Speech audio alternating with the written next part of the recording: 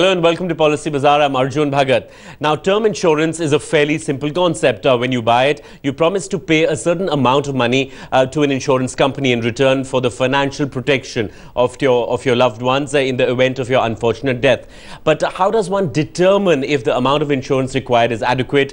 Does everyone need it? At what age should one buy it? How do we calculate it? A lot of questions there. So we've got Yashish here to answer them for us, CEO of Policy Bazaar and also his founder. Welcome to the show, Yashish. We understand the broad concept of insurance, but what is the correlation of insurance and age, and what is the right amount of insurance to take? See, essentially what you are insuring against is the fact that the person who was earning a particular amount of income or was bringing a particular amount of economic value to the other dependents would not be there, and hence their income would not be there. And that is essentially what one is trying to insure against. So if there's an individual who's, let's say, got a 1 lakh rupee income and they are 35 years old, and one can clearly see they've got a progressive career, which implies that maybe in about 7 years' time, this 1 lakh will go to 2 lakhs. Essentially what you're doing is trying to say, if they were not there, what kind of financial quantum would be required? What kind of financial amount would be required to replace that earning stream? All the way from when they are 25, look, this individual is going to keep working till they're about 65. Post 65, they may even have a pension. And so what kind of amount would be required to kind of address all of that so that his spouse, his family, his dependents can continue to, live a normal life? So what you're basically saying is you're talking about HLV, which is human life value. So economically, yes. Economically, yes. So explain that concept for us, and how do you actually determine that for a family? Okay, so it's got to be done not just through a very simple formula, but everybody has to be looked at slightly differently. Let us say it is the primary earning member. The primary earning member's pretty much entire income is required for the household.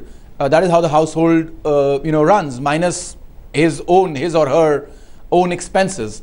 So, for example, as we spoke about that particular case, when you're taking the 25-year-old person or 35-year-old person who's earning, let's say, 1 lakh rupees a month, and you can project outwards that in about 7 years' time, they may be earning about 2 lakhs, another 15, 20 years' time, they may be earning about 4 lakhs, and, they will work for the next 25 to 30 years of their life. So, a certain amount of money is calculated. Now, you can look at an annual income. The simple way to do it is take the annual income and divide it by the current interest rates available. That's one very rudimentary way of doing it. And what about inflation then? So then, yeah, so basically your principal hopefully will take care of the inflation part, and right. You don't earn just the interest on it. So let's say today, by investing in any bank deposit, you can earn about 8%. You got to also project that returns will come down. You can earn about 8%. So if a person has, let's say, 1 lakh rupees a month, and that implies about 12 lakh rupees a year, and you do it on the gross. You divide it by 8%, you will end up at about 100. So another rule of thumb is about 100 times monthly income, monthly gross income. So about 100 times monthly gross income. Remember, you will get this money tax-free. So that implies there is some about 50% inflation already built into the future. It is a rule of thumb. So typically what any individual would do is take this at about about 28, 29 when they start having dependents. But in the next 10 years, as their income increases, they probably require another cover because their human life value would have increased. But as they start getting older, when there are only 10 years to go before they retire, they may start looking at mechanisms by which the value of the term cover starts coming down. So, they can get out of one of the covers. So that is broadly how you would calculate it. Roughly, monthly income times 100. However, how do you calculate the human life value from an economic perspective of the spouse? Because if the spouse is not there, while the spouse may not have income, suppose a non-earning spouse, there is still going to be a financial impact on the family. And right. Those are impacts that can be, again, the broad rule of thumb is about half of the primary earning member's human life value is also the non-earning members' economic human life value. I again say economic because I find the concept of just calling it human life value slightly odd because humans are not just valued for their economic value. But yeah, economically that's the value of the individual, about 50%. So whatever the primary earning member's salary is, gross salary, multiplied by about 50. And that would be the impact of not having the spouse. Now, there are other mechanisms available. So you can look at it from a cost perspective. So you could see it from a perspective of, okay, if the earning is not there, what are the costs of this family going to be and for how long? And you could essentially... It seems a little complicated though, isn't it? That's why the how rule does of one thumb, need to look at it? Yeah. So the rule of thumb is before the age of 45, roughly about 100 times monthly income. For the non-earning spouse, 50 times monthly income. After the age of 45, it would come down a bit. It will become about 80 times monthly income. And after the age of 50, it will become about 50 times family income. Monthly income. So, what about the pointers that we need to keep in mind broadly when we calculate this? Now, calculating human life value and calculating the amount of term insurance that you require are two different things. So, human life value basically tells you what is the value or the economic value of this individual over their lifetime. However, you may have liabilities which also need to be taken care of. So, once you've considered the way you would look at a term cover would be you look at the costs that are going to be there as well as the liabilities that are going to be there. So essentially what you would again do is the same thing, look at the costs, multiply them about 100, that will take care of both the inflation and the gross costs, multiply them about 100 to 125, and that should be the amount of term cover you would require plus all the liabilities. The liabilities are home loans, any expense that needs to be taken on. Suppose, again, the same thing, 35-year-old person, their family cost is, let's say, 70,000 rupees. Multiplied by 125, that would take you to roughly about 95 lakhs. It'll come to about the same. However, if they have any home loan, let's say they have a 50 lakh rupee home loan, add that in, that becomes 1 crore 45 lakhs. Suppose they assume that when the children grow up, they would require a certain kind of education. Let us say they require 20 lakhs. They've got 2 children, they require 20 lakhs each. But there is 10 years to go. So from an a net present value of that 20 lakhs is, let's say, 10 lakh rupees. So it's 2 sets of 10 lakh rupees. Hence, the term cover they would require would be about 1 crore 65 lakhs. So essentially, home loan plus any educational or any specific expenses coming out into the family in a period plus regular expenses times 125. Because regular expenses will continue and adjusted for inflation will be about 125 times. All right, so that's how you determine the amount of term cover that you want or the insurance that you need. What about the payment options? Yes. Because there are some interesting payment options that have come up as far as or rather payout options as far as term insurance plans. See, the interesting part about any insurance product is when you get the money back, it is tax-free. And so whether you get it in a lump sum or whether you get it over a period of time, it is going to be tax-free. Now, for the home loan component, so there are, as I mentioned, there's a home loan component and there's a income component or a cost component of the family. For the home loan component, it makes sense to have a one-time payout. So suppose you got a 50 lakh rupee home loan, it makes sense to have a 50 lakh rupee term cover so that the home loan can be paid off immediately and that liability does not stay on the family. Now imagine if the family's expense is about 70,000 rupees, then having an income based payout mechanism of roughly about 1 lakh rupees is not a bad idea because some of them can go into savings which can be used for future income, and if this income continues about 20-30 years, the children's costs can be taken care of, etc. So a good balance between a one-time and a regular payout is quite helpful.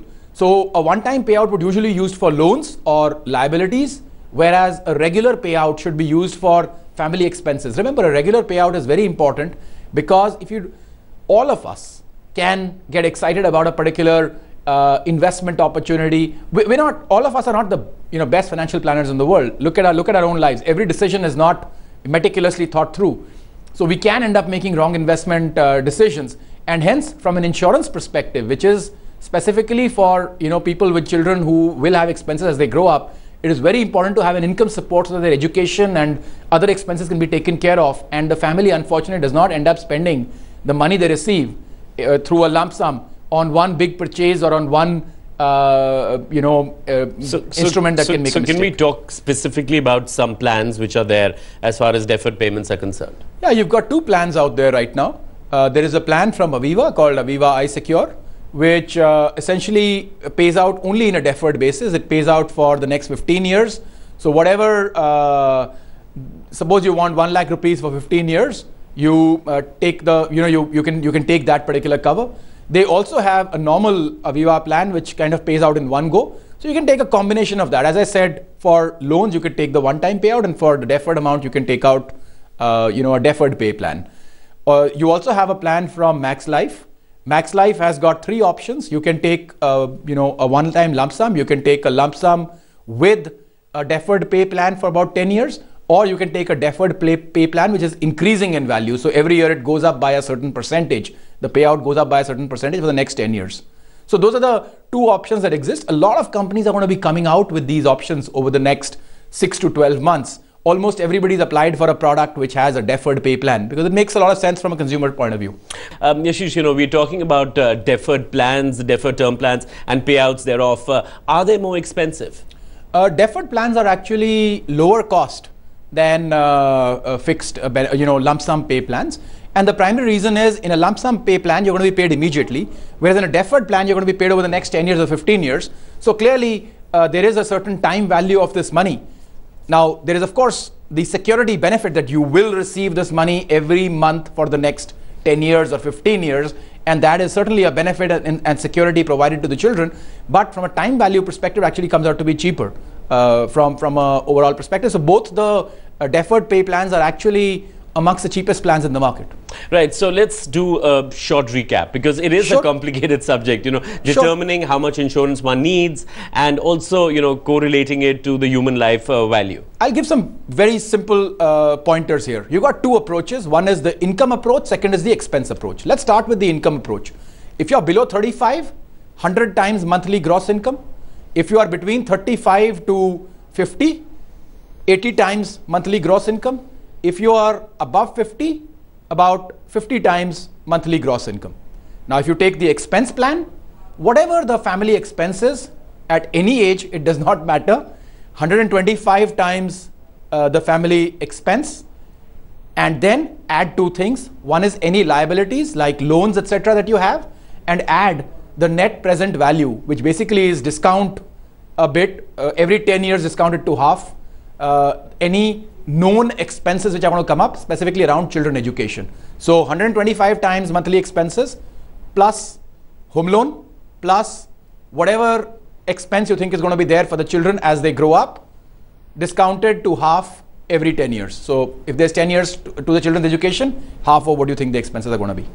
Right, Yashish, it's time to take viewers' questions. We've got Parakram from Assam. He says, the bank has offered me a life insurance cover with the home loan I had applied for. Should I opt for it?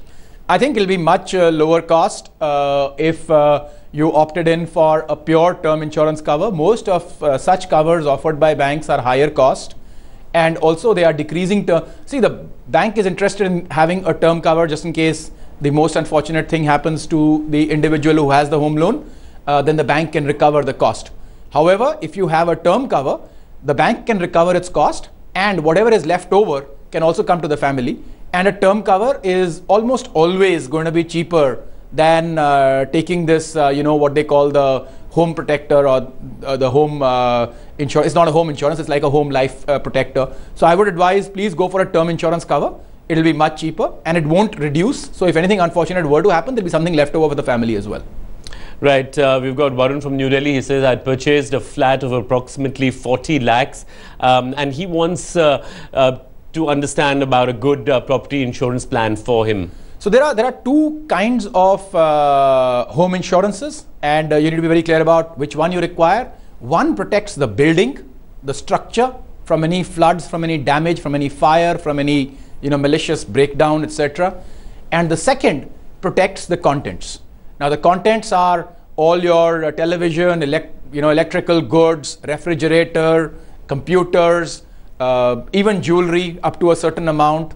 So all of that comes under household goods protection, and the home protection or the buildings protection is essentially for the construction. So you need to first determine what you want to cover, and then there are lots of options. Most of the general insurance companies have a very good option for home insurance, and I definitely advise you to take a home insurance, because it's a very expensive part of your life, and if something were to happen to it, it's just going to go away, you know, unless the government does something and kind of pays you back in some way, which is fairly unlikely. Right. Well, we've got a phoner. We've got Manpreet on the line. Go ahead, Manpreet. Hi, I'm 32-year, non-smoker, married, NRI, and looking for two-term insurance policy for 1 crore each for 27 years. Which policy can I buy being an NRI? Right. So every term policy cannot be bought by non-residents, but some can. So you need to declare if you are a non-resident. I believe ICICI, Future Generali, and one more are available, Max, are available to NRIs. Because otherwise, the first question they ask you is, are you a resident Indian? And if you're not, they would not offer the particular plan to you. And once you've kind of declared that, then if you buy the term cover, you are covered. You would need to have a certain amount of income to get two plans. And when you buy these two plans, kindly declare to each one of them that you're buying the other one, because you're buying them almost simultaneously in a decisive way. Actually, there's no particular reason why you should buy two. You could just go for a single plan of 2 crore rupees rather than 1 crore, two plans of 1 crore each. But if that makes you more comfortable, please go ahead with that. In terms of premiums, given your age, and unless something is medically different from normal, as long as the condition is normal, I believe your cost should come to for a 1 crore plan should come to about 13,000-14,000 rupees. You'll have lots of options out there, and you certainly must explore them, and you will get a cover up to 30 years as well. Right, we've got Naresh from Cuttack, and he says, I paid 5 premiums for my ICICI Prudential Life Stage show policy. It started in 2009, and he says, I've paid rupees 40,000 each year, totaling to 2 lakhs. I'm not planning to invest any further. He says, since my policy document states the policy will be paid up after 5 years, I want to understand, should I stay invested or should I exit? I think you should certainly stay invested. Most of the unit-linked products since before 2010 had high costs. I must also clarify, after 2010, ULIPs have become really low-cost products and very consumer-friendly products. But that has also implied distribution margins coming down, and what that has meant is not many distributors are very comfortable distributing these products, and hence the total volume of these products has come down. So please stay invested. Now that you have incurred the initial expenses, from here onward, it's a very low-cost product. And you should definitely not think of exiting. You could, if your policy demands you to make further payments, you could convert it into, and you don't feel like making any further payments, you could convert it into a paid up policy, which would imply it will be a proportional policy in terms of proportional benefit. So if it's a 10-year policy and you've paid for 5 years, you'll get half the benefit that you were supposed to get. And that will not be a bad outcome. But I think cancelling the policy will not be a good idea. You would have incurred the costs, and you will not get the long-term benefits that you're supposed to get from such policies. Right, Yashish. Now, that's all the time that we have on this show, but you can write to us at ask.policybazaar.com. You can tweet us at policybazaar_in, and we'll see you next time. Goodbye.